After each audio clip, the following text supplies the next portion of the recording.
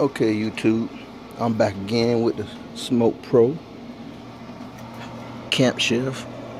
Right now, I'm gonna go ahead and try this. We're gonna put it on 200 again, do it like a cold smoke for about 30 minutes to an hour, and I'm gonna see what I can get out of this thing.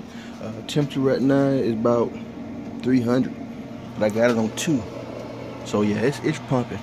Today I'm gonna do some leg quarters, and you can see I got my poultry season, my rub, onion, and garlic.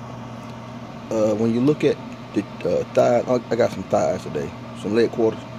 You're gonna see this color, so I'm gonna try that on 4 pieces, but on the other ones, it's just gonna be these 3.